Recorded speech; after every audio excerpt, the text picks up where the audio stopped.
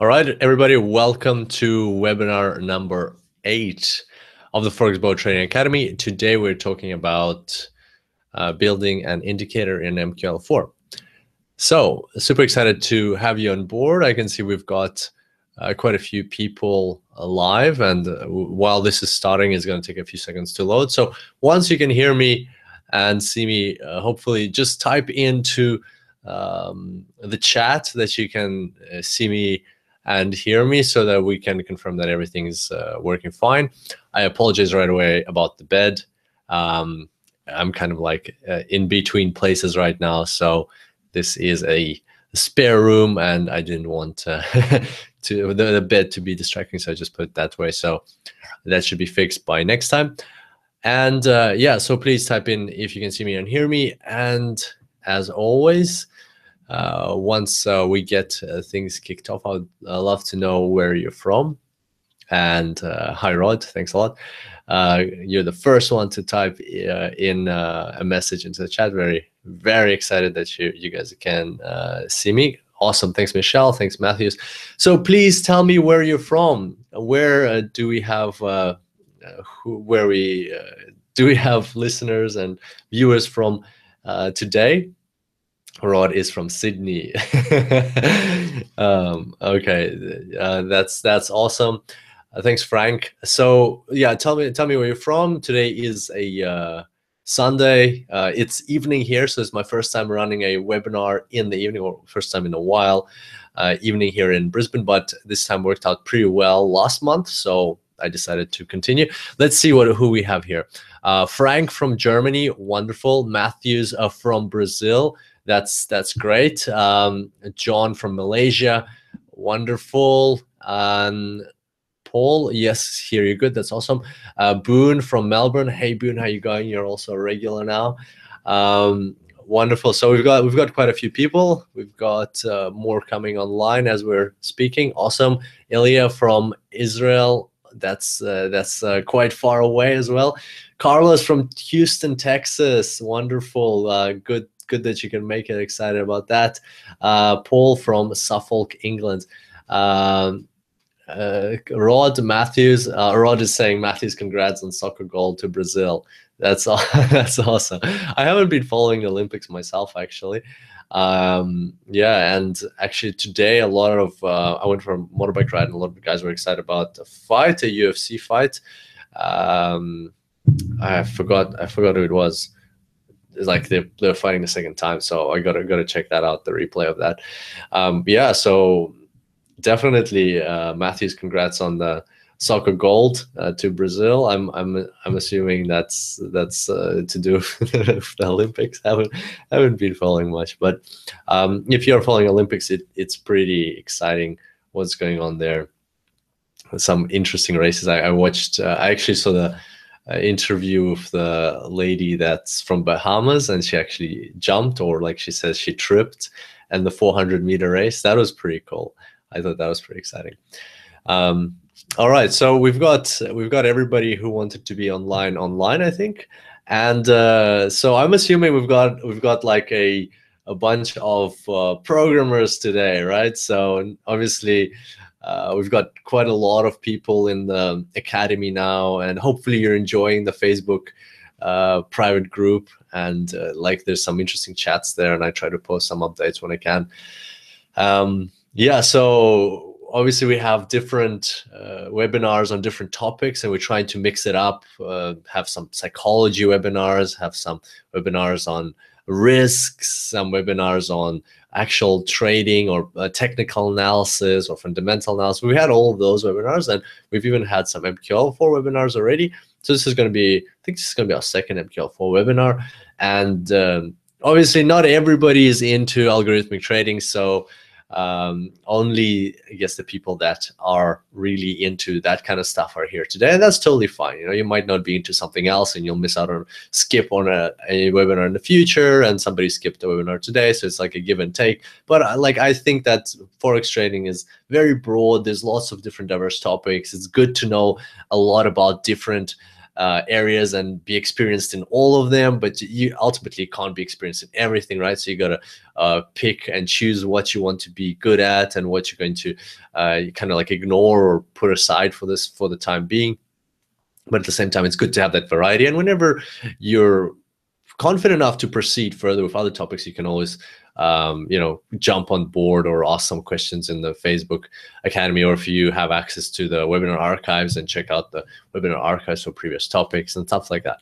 So today we're talking about MQL4, and I'm rolling up my sleeves because this is one of my favorite topics. Really love programming, and especially when you combine it with Forex trading, that's the best in my view. So very excited about today. And today what we're going to do, we're going to program our very first indicator. So if you have two monitors, highly recommend like put the webinar on one monitor and follow along with the code on another. I'm going to go quite slow, not too fast, and there isn't too much code that we're going to be creating, but at the same time there'll be a lot of fundamentals, a lot of very interesting stuff. So you can follow along. If you only have one monitor, that's totally fine. You can try follow along, or you can you can always just later on do that, so the code on your own after you've absorbed all of this knowledge. One kind of thing I wanted to mention at the start is that personally I'm not I don't create indicators all the time. I'm not the indicator creating type of trader. So I'm still comfortable explaining all this stuff. It's totally interesting. It excites me a lot. But at the same time, it's like that's the reason why we didn't have it in the courses, in the MQL4 course or in any other course. We didn't actually talk about creating indicators because it is a kind of like a standalone topic. You don't always need to know how to create indicators, even if you trade with Forex robots, or you use Forex robots. You don't need to know how to create indicators, but at the same time, it's very, very valuable knowledge. So you'll see that even though I don't create indicators all the time, I'm pretty comfortable with this topic because I know it quite well.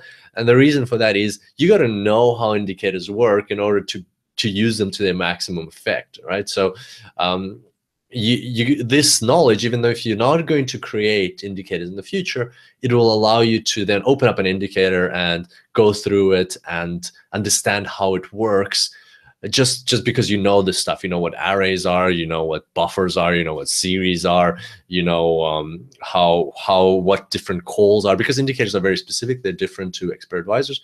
So it's always good to have this knowledge in the back of your head, because if you're going to be using expert advisors, they rely on indicators, and it's good to know to be able to open an indicator and quickly understand what's going on inside there.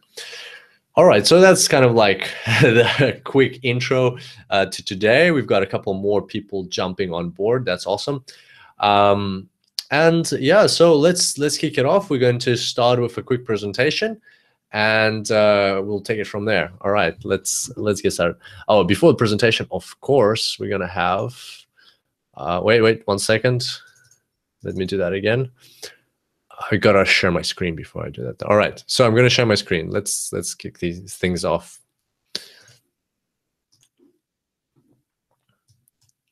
All right, you should see the infinite screen of Forex webinars right now. Okay, so first thing I wanted to show you is our beautiful animation. Wonderful. I just can't get enough of it. All right, so let's proceed to our presentation for today. Forex Boat Trading Academy. Before we proceed with today's webinar, I'm obliged to show you the disclaimer. It has to be present for at least 5 seconds because Forex Boat is a regulated company. Have a read through it. Maybe if you're watching replay, or if you have an opportunity, pause this video, just read through it, understand. If you agree to this disclaimer, then we will proceed with the webinar. And off we go. Okay, plan for today. Number one, we're going to talk about some theory. Yes, even though we have a hands-on session, we're going to be programming. There is going to be a bit of theory involved so that we're all on the same page with what's going on, so that we have these concepts down pat and we don't get lost during the webinar. Number 2, analyze an existing indicator. So just as I mentioned just now, it is important to know how to assess and dig into the code of existing indicators. It's one of the most valuable skills in knowing how to code indicators. Even if you don't code indicators yourself, or you're not going to a lot, this is going to be a very valuable skill to have. So we're going to start off with that. And then we'll create our own indicators. It's going to be hands-on session, so follow along if you can. And then we'll have some homework. Yes, I'm going to give you some homework to practice when you go away from here, and then you'll be able to later post your progress or thoughts or comments in the private Facebook group that we have in our Forex Boat Club, and we can all help each other out there with our codes. That's going to be fun. And finally, we will have a Q&A session as always. So bring your questions, all your questions, MQL4, non-MQL4. We're going to have at least 5 or 10 minutes for that at the end. All right, so I hope you're excited. Let's proceed to the theory. Number 1, arrays. That's going to be our very first topic of theory for today. What are arrays? So here's an array.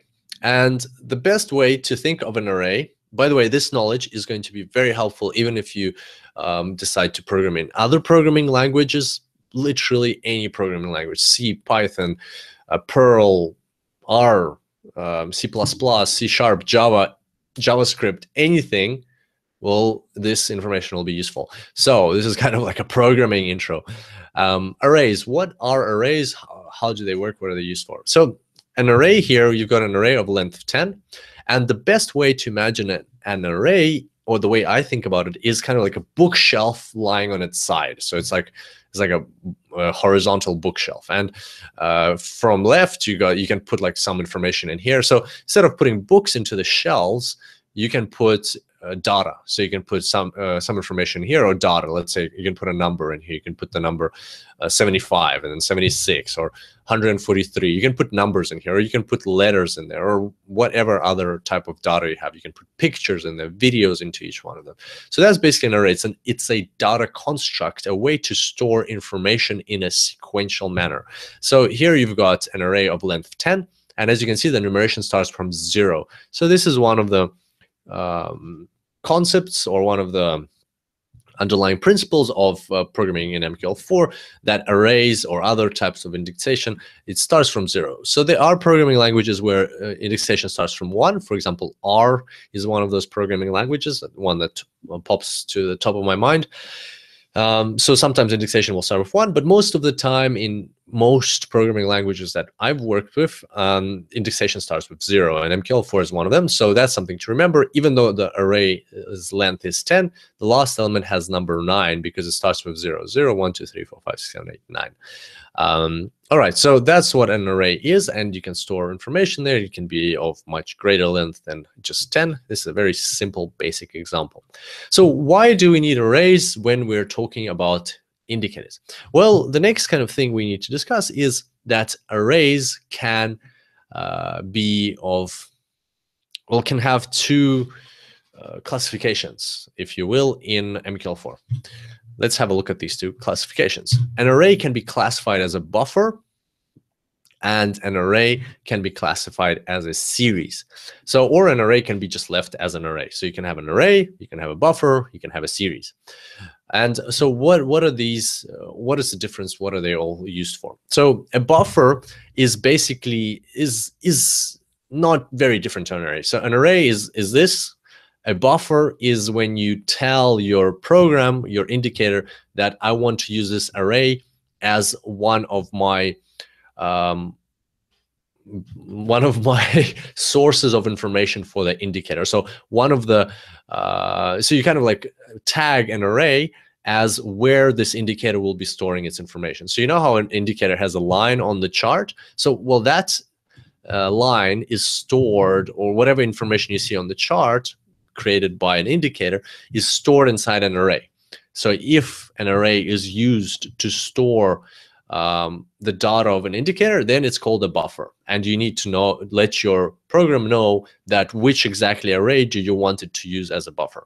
And you can only have 8 buffers inside an indicator. So basically you can have maximum of 8 lines per indicator. So that's just kind of like a way of tagging your array. And you'll see this in practice. Just remember the word buffer, and when we come across it in the tutorial, you'll recognize it right away, and you'll see, that's what it does. So we're just telling a program that that's going to be our storage facility for this indicator.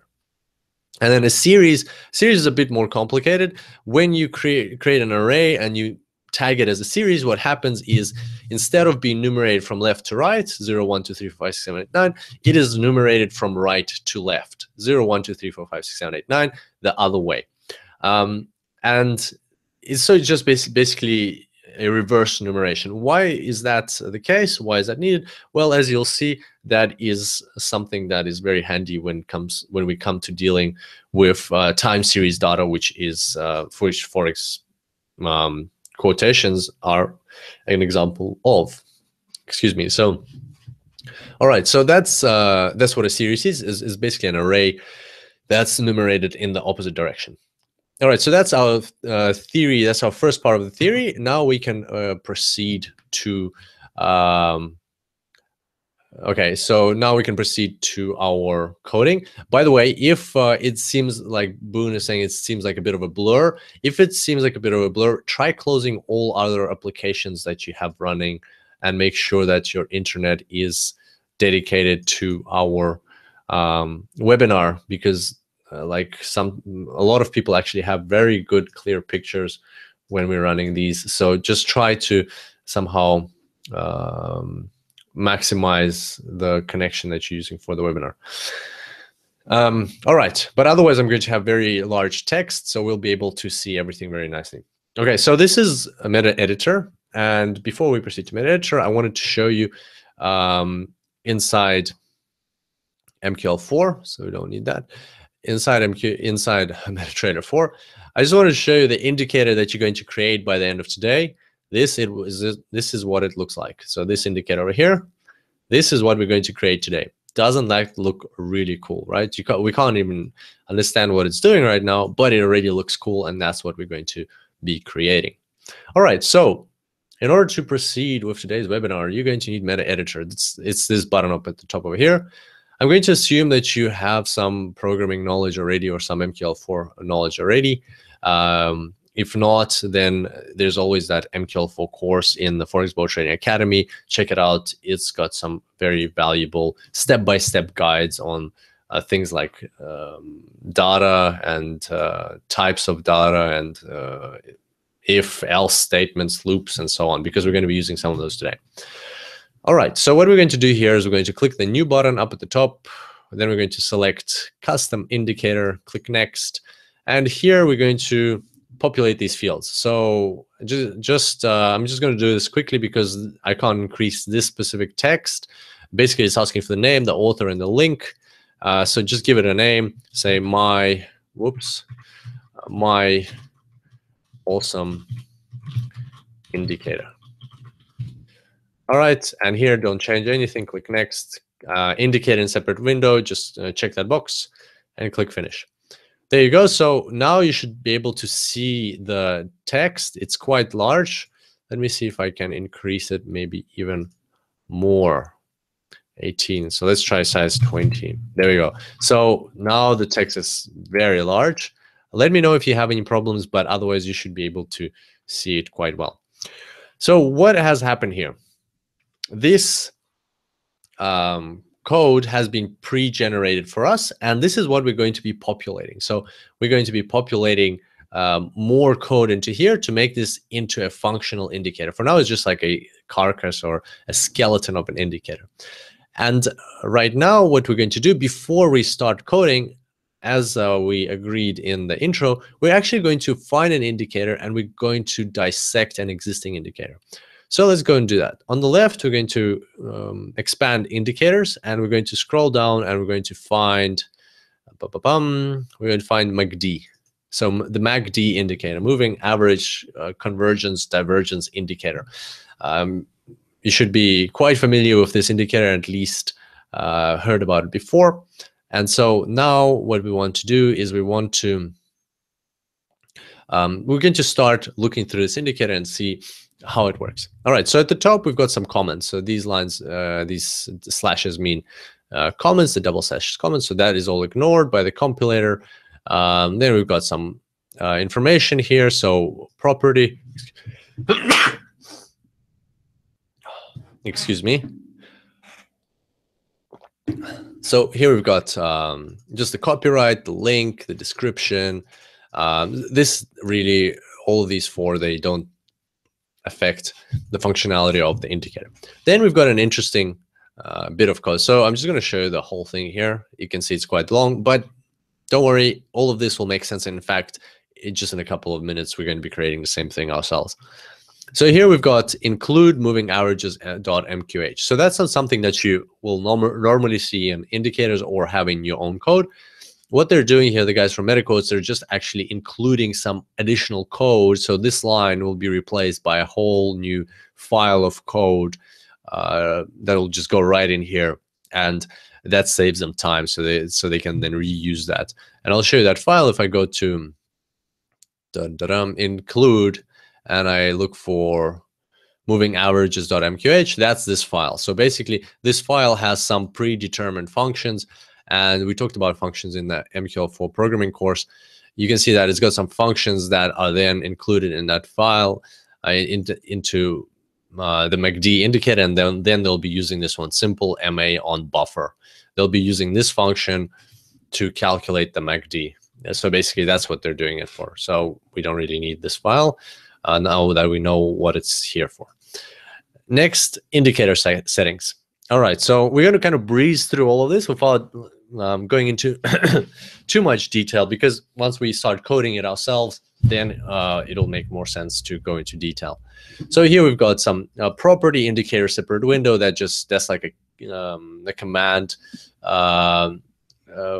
It's like a command to say that the indicator has to go in a separate window. Then indicator buffers, that's how many lines, or as you remember, we talked about arrays, and then we said that arrays can be classified as buffers. So basically here the indicator is saying, you're telling the indicator that you want to have 2 buffers in this indicator, and then you're saying the first one should be color silver. As you remember, the MACD has silver and red.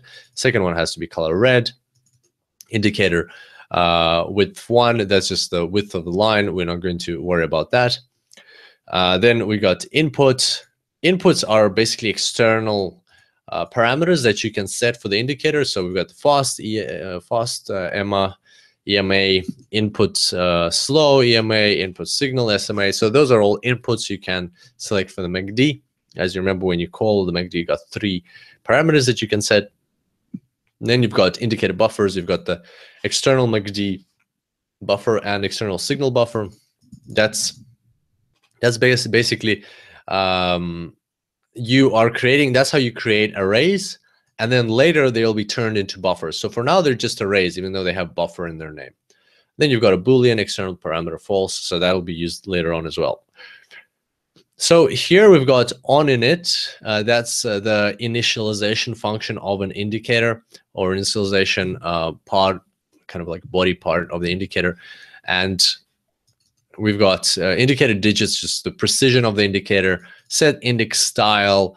What it does is says, okay, so whatever we're going to have in buffer number 0, as you remember, numeration starts from 0, and even buffers, there's 8 of them, but they're going to be numerated 0, 1, 2, 3, 4, 5, 6, 7. In this case, we're only going to have 2. As you can see here, it says indicator buffers 2. So the numeration is going to start from 0 and going to go up to 1. And what it's saying, so actually, before we do these lines, it's better to look at these lines, indicator buffer mapping. So what it happens here is it says set index buffer. So it's saying who's going to be our buffer number 0. Buffer number 0 is going to be Xed MACD buffer. So basically, this buffer that we created here, we create an array, right? We create an array, and now we're saying that array is going to be our buffer number 0. And then X signal buffer. So we create an array here, and now we're saying that array is going to be our buffer number 1. So these two, now after these 2 lines are executed, we know that this array is going to be used to store one of the lines of the indicator, and this array is going to be used to store the other line. Specifically, this one is going to be used to store the gray line or the histogram. This one's going to be used to store the red line, or this one is going to be the signal line. Okay, so that's our indicator. So maybe let me try make this a bit bigger. 22. Second, tools, options. Let's try and make this bigger. All right, that's now pretty big. Okay, so set index style 0, draw a histogram. That means for the buffer number 0, we're going to draw a histogram. As you remember, MACD has a histogram. For set index style 1, for this other array, we're going to draw a line. And then set index draw begin. That's basically, we don't need to go into detail on that. That's just basically saying where you want to start drawing a certain line. So line number 1 is only going to be starting to draw, is going to be drawn from this bar. But we won't go into detail on that because right now we don't need that. Indicator show name, just show a certain name for your indicator. Like in the indicator window, you'll see how that works in our example. Set index label, so set some labels for the lines. Then we won't go into detail on that. Right now, we don't need to worry about those things. What we're interested in is the onCalculate function and how it works. So here you've got some constants that are passed into the function. And if you go into our indicator, you'll see that that's pre-populated for us. And those are basically the variables and arrays or series that we can use. So we've got the time, the open, the high, low, close, tick volume, the spread, and also we've got rates, total, and previous calculated. So that is all of the things that we can work with inside the indicator, and you'll see how we worked with them as we go along. Also, rates, total, and previous calculated, these are quite tricky. We'll talk about them in a bit as well.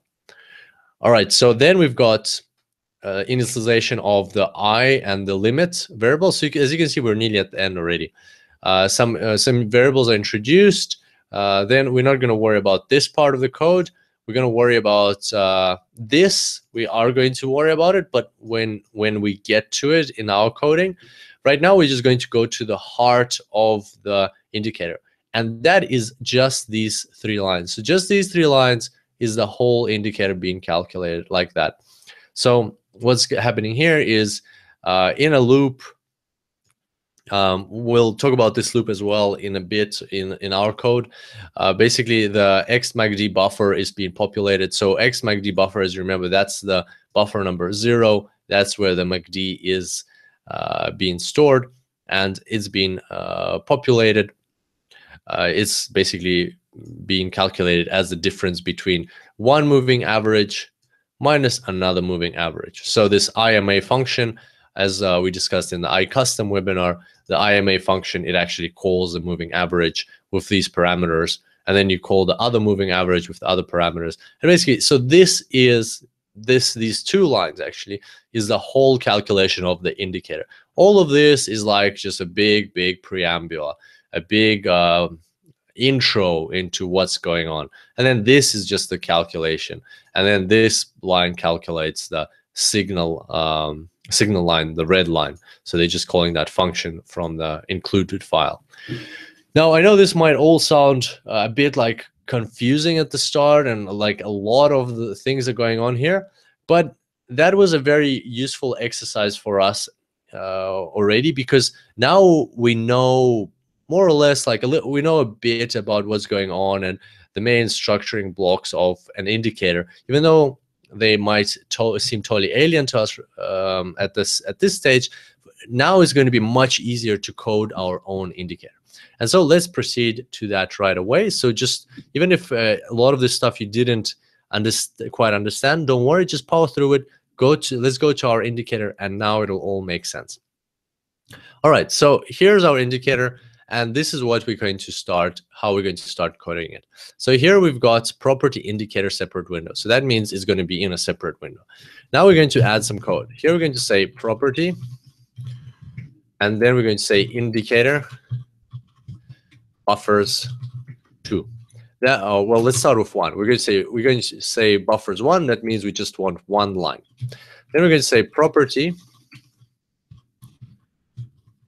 indicator color 1. So that is the color of the first buffer. It's going to be aqua. Okay.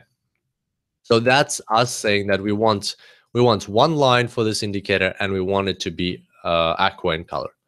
The next thing that we want is we want to create that buffer. We want to create an array that's going to be used as a buffer. So let's put a comment here, and I'll say buffers, but actually I'll say actually for now they are still arrays, right? Until they are turned into buffers. And here we're going to just for now add 1 buffer. So we'll say double ext my buffer. That's it. Square brackets, colon. So this is the same thing. If I go to the MACD example, you'll see here we had the ext MACD buffer. In our case, it's going to be ext my buffer. And the double at the start just means that that's the type of data that's going to be stored in that array. It's going to be values like floating point values. Okay, good. On init. Here we're going to first specify precision. We're going to say indicator digits, and here we're going to say just digits. So we want the same precision as is on our chart. Makes sense, right? Oh, well, we don't know what we're doing yet, so it'll make sense in a second when we talk about what exactly we're going to have. And I'm going to put it before the indicator buffer mapping. And here I'm going to say, all right, I have an array, ext my buffer. Now I want to map it and change it into a buffer. So as you remember here in the MACD example, we had ext MACD buffer, and then they changed it into a set index buffer. And they said, okay, so that's buffer number 0 is going to be ext MACD buffer. That's exactly what we're going to have here. So we're going to say set index buffer. And here we're going to say 0 ext my buffer. So that is exactly doing that. We're saying this array. Now we want to turn it into a buffer for the indicator. That's where the indicator is going to store its line. Next, what we're going to do is we're going to change the style. So this is, so I'm just going to say styles here. So this is this line that in the MACD indicator we had at the start, drawing settings. That's what we're going to do now. So we kind of doing it in the opposite order. We first setting the buffer. I think that makes sense. You first say which ones you want to use as your buffers, and then you set the drawing styles. But it's totally up to the programmer to choose in each case. So here we're going to set the style. So we'll say set index style, and then we'll say, so buffer number 0. And what do we want? We want to draw underscore line. We want to draw a line. All right. And then here we're going to say, finally, we're just going to add a short name. So we'll say string short underscore name equals, let's say your first indicator is running. And colon, and put an exclamation mark here.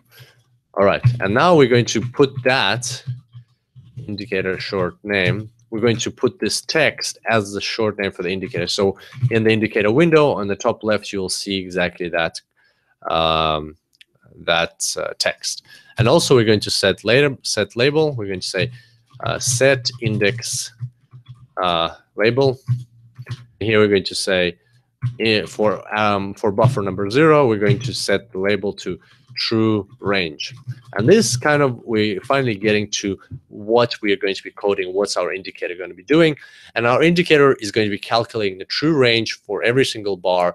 And basically what that means is it's going to subtract the high from the low and that difference is called the true range, and that's what it's going to be plotting on the chart. So if I go back here, this aqua line is actually plotting the difference between the high and the low of every bar. So here you can see this bar has a very large difference between the high and low. That's why it has a high value.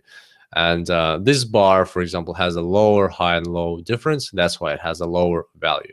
So that's what we're going to be plotting. We're going to be taking the high minus the low for every single bar, and we're going to be plotting it in this separate window. We'll worry about the purple line later.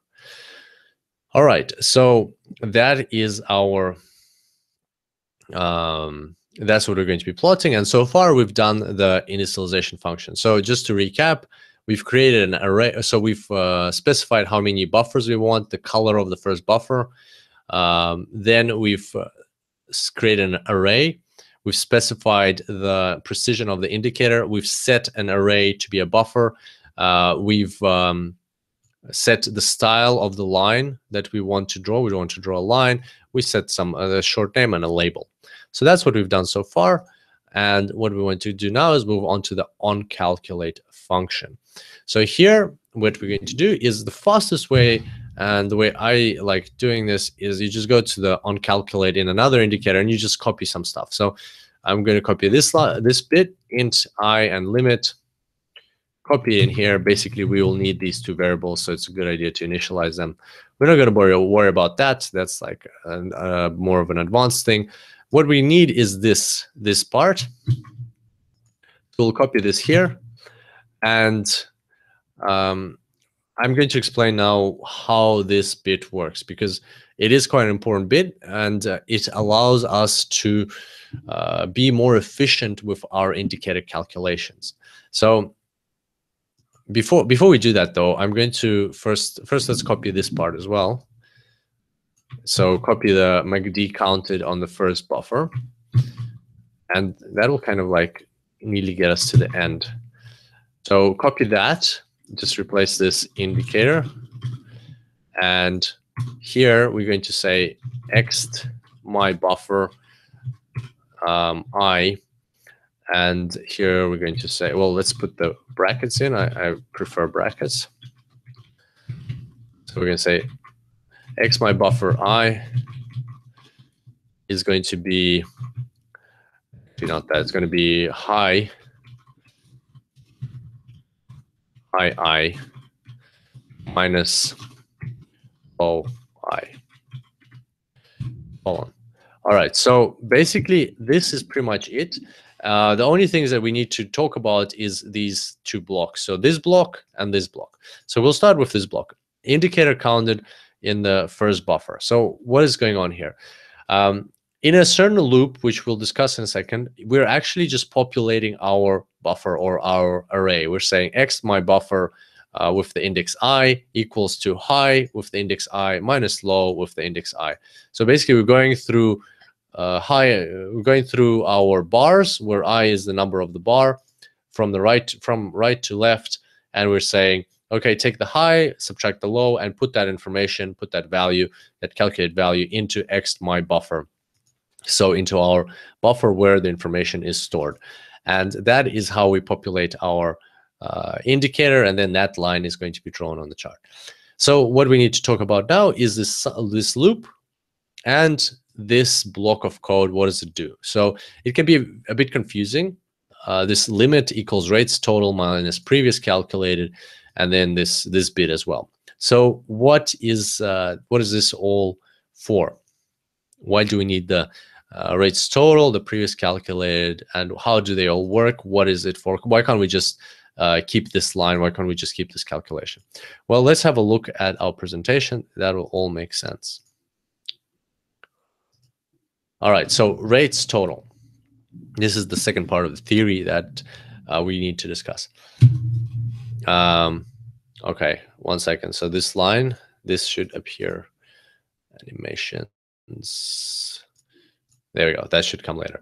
All right. So let's say we have a series, right? So we have bars on our chart, and bars on our chart, they're numerated from right to left. So bars are a time series, and therefore bar number 0 is the current bar. Bar number 1 is the last closed bar. Bar number 2 is the one before that, and so on. So on your chart, always bar number 0 is the one on the right. It's the current one, and then it's numerated to the right. So those variables that we saw just now are described like this. So let's say you have 70 bars on your chart right now. Then that is rates total. So rates total indicates how many in total bars you have on your chart. Then the next one is previously calculated. Previously calculated is a variable that tells you how many of those bars you have already calculated with the last time the indicator ran. So let's say, for instance, your indicator ran and then you switch your terminal off and you switched it back on later down the track, like a hypothetical example. And before, your chart only had 50 bars.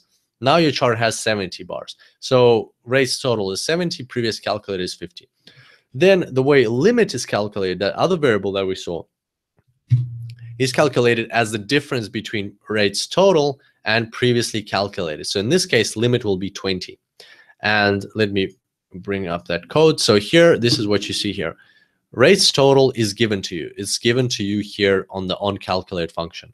And previous calculated, these two values are given. So you know how many there is bars total on your chart and how many previously were calculated. So rates total minus previously calculated is the way limit is calculated. So that's this limit that we have here. That's 20. 70 minus 50 is 20 bars. And that is basically telling us that we still haven't calculated the indicator for these 20 bars. And then here, what you see is if previously calculated is greater than 0. So if this, when is previously calculated going to be greater than 0? Pretty much always, except for the very, very first time you run the indicator on your chart. If you run it for the first time, then previously calculated is going to be equal to 0. Otherwise, previously calculated is always going to be greater than 0. So basically, this if is going to be executed every single time except for the very first time. And what they're doing here is they're saying limit plus plus. And that means that let's take this limit and increase it by 1. Why do they want to increase limit from 20 to 21? Why do they want to take an extra bar? So even though so basically this limit is going to be the bars that we still need to calculate, the new bars, right? So we need to calculate our indicator on these new 20 bars. So why are they increasing limit by 1 to include this bar, this last bar of the previously calculated? Why do they want to recalculate on the previous bar?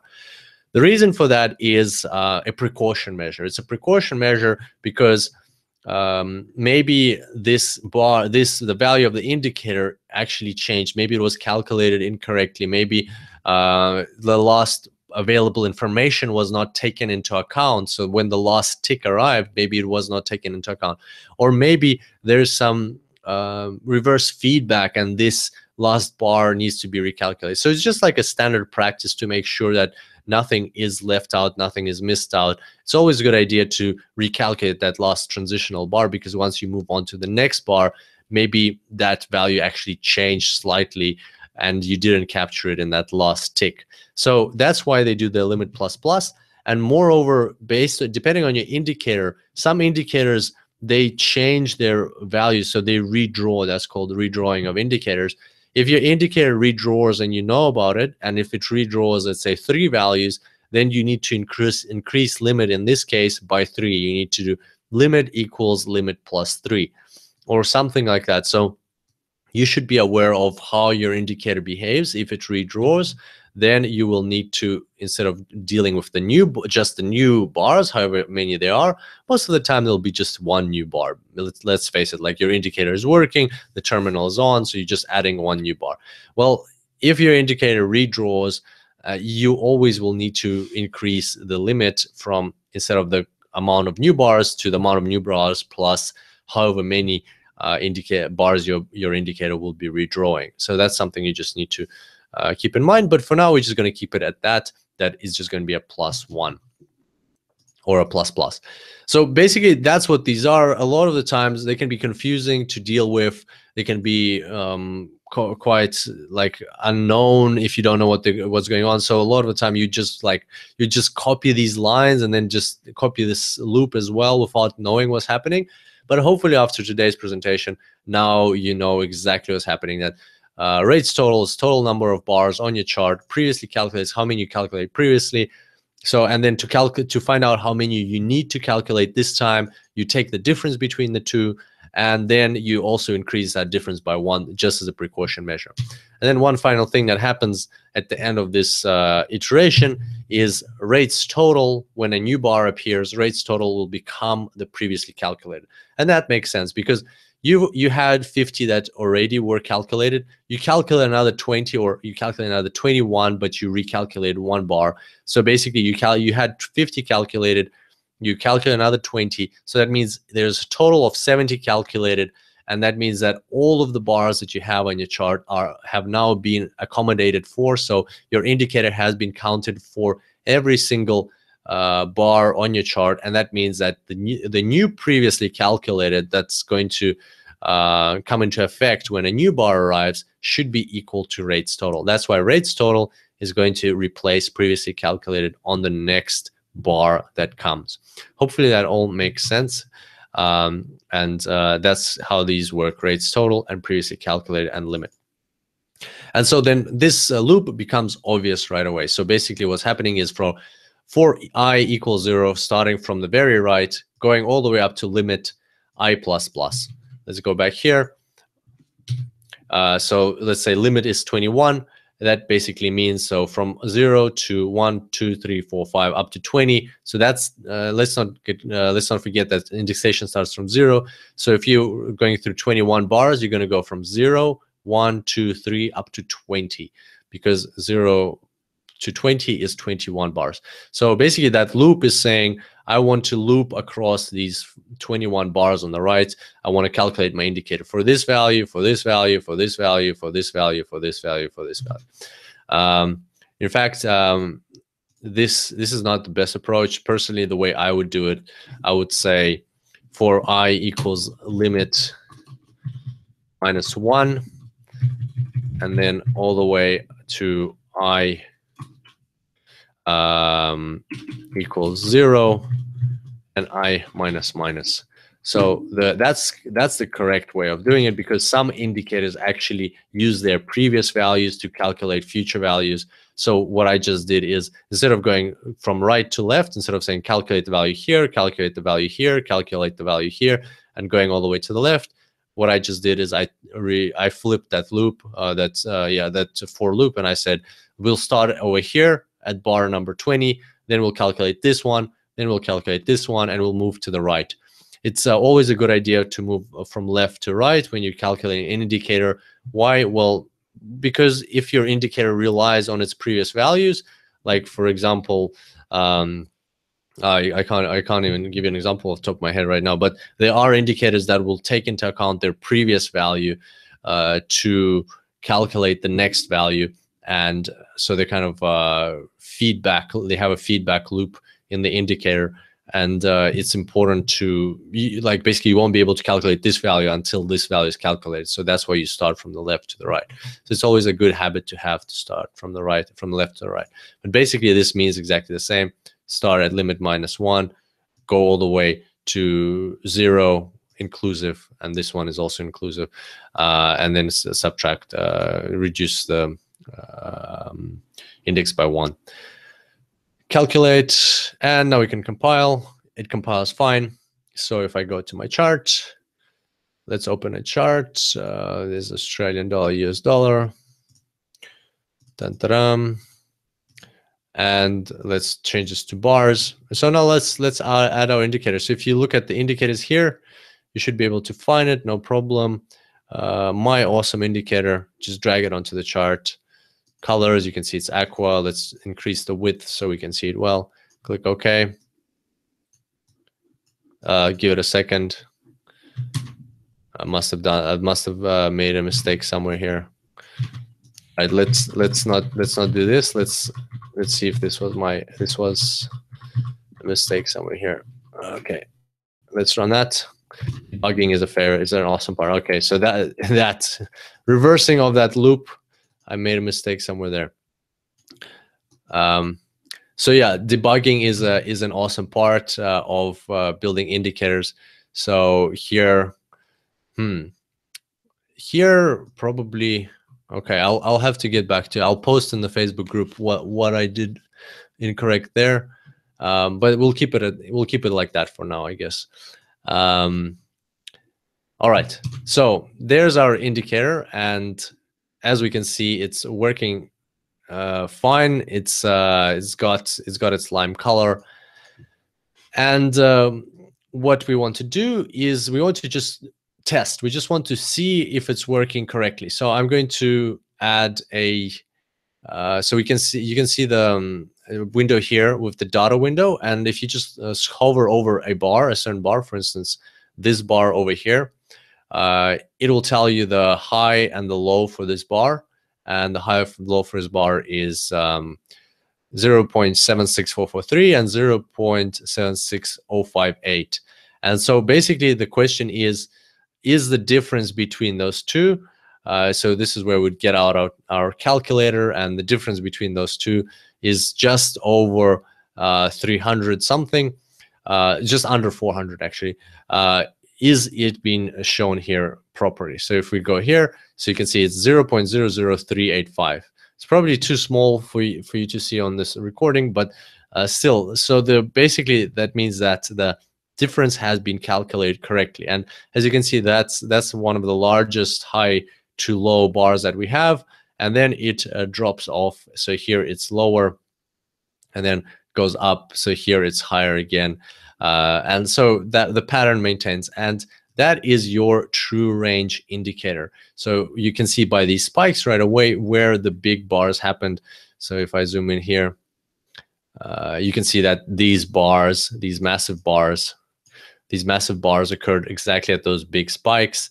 And if you zoom out, you can actually see it's kind of like the pulse of the market. You can see where the market had massive spikes, and maybe those are related to news, or maybe those are related to some certain events happening in the market. And it's very interesting to observe these. So if you scroll out, you can see there's a massive spike here in June, 24th June. So yeah, that definitely looks like something related to the Brexit or something like that. Even though this is Australian dollar, it's still like news of other currencies still affects it as well. Okay, so there we go. That's how we created that part of the indicator. And now the homework part for you is going to be to create this second line. And what I did with the second line is I just created this purple line, or the color here is magenta. What I did is actually this line calculates the difference between the open and close. Instead of high and low, it calculates open and close. And the way you can see it's working is that there's a zero line. So sometimes the blue line is always above zero, right? But the purple line is sometimes below zero, sometimes above zero, and that's because sometimes your open is above the close, like in this case. Sometimes your open is below the close. And so that you can always tell by that if you have a bearish bar or a bullish bar. So here you've got 3 bearish bars, and in all 3 instances, the purple line is under the zero line. When you have a bullish bar, like here, you have 2 bullish bars in a row, the purple line is above the zero line. And so it's a useful line as well. And that will be your homework to add this line to your indicator. It's going to be quite challenging, but nevertheless, we've already discussed everything. You're just going to need to change indicator buffers to 2, add a second color, add a second array. Then you're going to need to initialize that buffer. You're going to need to set a style for that buffer. You're going to need to give it a label. Then if you go down here, you're going to need to add it into the loop for the calculation. So the second buffer needs to be calculated here as well. And that's pretty much it. So after you do all of those things, you should be able to see a second line. And if you ever get stuck, then just refer to the MACD indicator, because it also has two lines. Well, it has a line, a histogram and a line, but you will be able to kind of like get some ideas from here on how to calculate this, how to create the calculation for your second line. All right, so there we go. That should be your end result. That's what you're aiming for. So the blue line and the pink line. Okay, so there we go.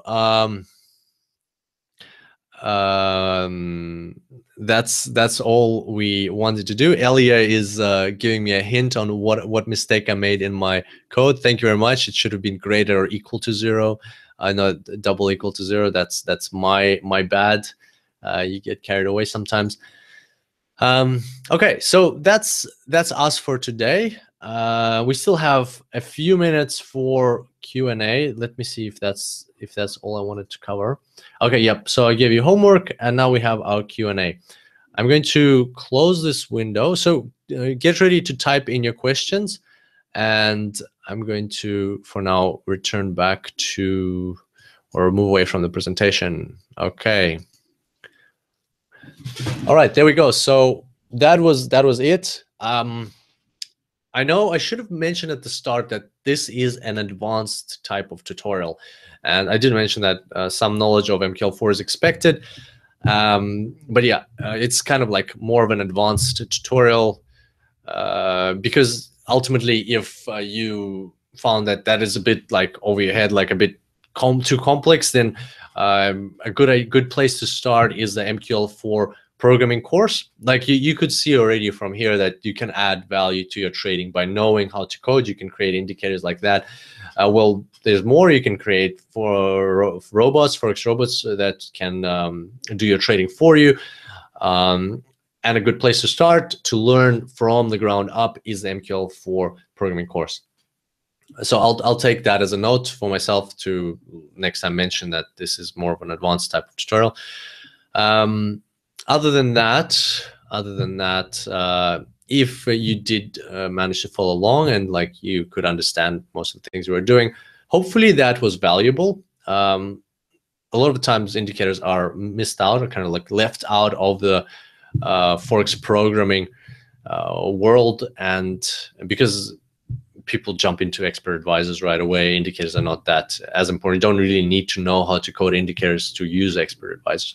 But as we discussed at the beginning, indicators are knowing how to read indicators is a valuable skill to have, because then you can read other people's indicators, not just create yours. Okay, so that was that. I don't see any questions coming through, so either everybody just fell asleep or it was all crystal clear. So hopefully that the second one's the case. I apologize to Rod and Paul and Boone and anybody else who couldn't see the code. It sometimes happens, and it's a good thing. So I mean, like, it's a good question. We'll the replays are usually good, so you can always check out the replay, and hopefully you'll be able to see the code very well there. Going forward, we'll try to investigate that and see if we can improve somehow the quality or change the provider of our webinars or something like that. But yeah, so apologies if you couldn't see the code in this specific live presentation. Thanks, Rod, for your understanding. All right, so while you guys, if anybody's still typing up a question or not, the question I wanted to, let's do a quick poll. That's what I wanted to do. Give me a second. So create poll, and we're going to say, I wanted to say, will you do your homework? But that's totally up to you. So it's not a good question. Let's say, do you think that reading indicator code will be useful in your trading career? All right, so let's see. Yes, no, yes, no. All right. So do you think that reading indicator code in the future, so from what we discussed today, will be useful in your trading career? So basically, do you think you picked up a useful skill today or not? And if you ever think that it's you need it, will you ever come back and rewatch this webinar maybe if you don't need it right now? So far we've got yes, 100%. Let's give it 5 more seconds if you haven't cast your vote yet. 5, 4, 3, 2, 1. All right, wonderful. I'm super glad. It's always exciting when everybody, or like even nearly everybody, is excited about the skills that we learned today. And let's have a quick look back here. Okay, Rod's got a question. Is it much harder to do things like your own buy and sell signals on the chart, Carol? No, it's not. You just, all you need is, you know how we selected set index style, and we said draw line. You just need to say set index style, draw arrow. And what draw arrow does is allows you to put symbols on the chart. So you can put like a buy arrow or a sell arrow. You can put a smiley face, or you can put like a tick mark, whatever, like, you know, winding symbols. Just use those. You'll just need to do some research around that, but that's basically what you do. And then when it's like empty, there will be no symbol on the chart. But when it's pretty cool. Like if your buffer has like a 0, nothing is drawn. So 0, 0, 0, 0, nothing is drawn. And then when you put a value, so you put the price at which you want to set your label. Let's say you put the price of 1.7475 or 74375, something like that. And that's where your smiley face will appear. And then again, 0, 0, 0. So that way you can place a smiley face, an arrow, a down arrow, an up arrow. And that way you can kind of like tell yourself where the signals are coming. And it's quite a useful thing. And you've seen probably indicators like that, which have just occasional arrows or something. That's how they work. They just say set index style instead of draw line, say draw arrow. But arrow doesn't actually mean arrow. It just means like any symbol that you want. So that's how you can do it. Awesome, terrific. Smiley face sounds good. Matthews, how long did it take for you from when you started learning about Forex to when you set up your first profitable robot? Good question. So started learning about Forex April 2007, and then lost my first couple of deposits like that same year. I don't know, a few months into it. I remember I lost $100, I lost another $100, and then I lost $300. That was all like manual trading.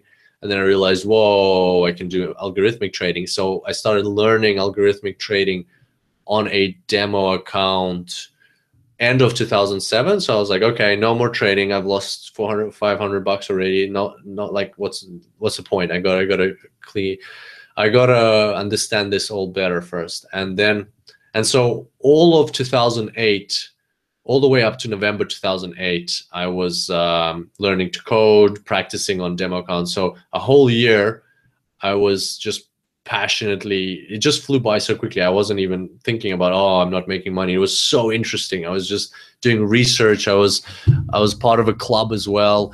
Like you are part of Forex Boat. There's a different club, and I was just doing research, posting my research into the club forum, and I was researching like different stuff. So the Bill Williams, I was coding a lot for the Bill Williams indicator. I was turning that into robot. The code like grew very like a lot. Like I was coding it for 3 or 4 months, and I was just adding modules, and then I was coding.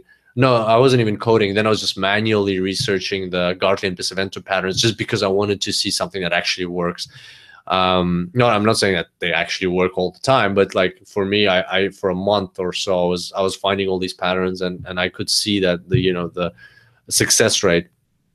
And yeah, it took me over a year. So from only November 2008. So for answering your question, when I learned about Forex, April 2007, April, May, June So April, May, June. So that's 3 months plus 6, 9 plus 11, 20 months. 20 months it took me. So 1.5 years or so until I actually started earning profitable, consistent profits from Forex trading of robots. And but then it just kicked off, like $1,000 and turned that into $15,000 in 3 months. That you know, like, because I put in, like, it's like a spring.